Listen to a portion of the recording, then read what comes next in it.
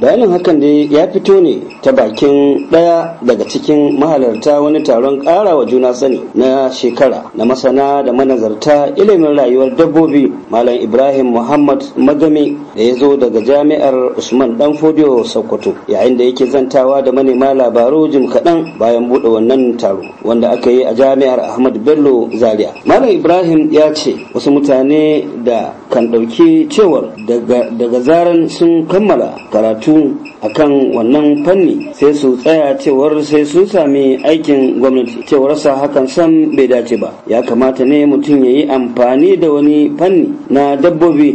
don kasuwanci don dogaro da kai, wanda shi da sauran al'umma za su amfana, inda ya kawo misalin kiwon kaji, kiwon shanu, kiwon zuma, awaki da sauransu, wanda ya ce ban da shi kansa mutane ma da dama za su amfana don ci gaban ƙasa. Abin da muke so mutane su sani shine cewa saboda wasu suna tunanin cewa idan ka zo ka karanci shi wannan fannin na zoology shi kenan a zuwa ka je kai aiki, wanda kuma ba haka yake ba. Akwai abubuwa da dama da idan ka karance su mutane za su amfana daga gare ka. Misali yanzu kaga ko kiwon dabbobi kawai kace ka yi, kana ba su abinci da karshe su ɗan yi ƙara kiba da sayar za ka samu.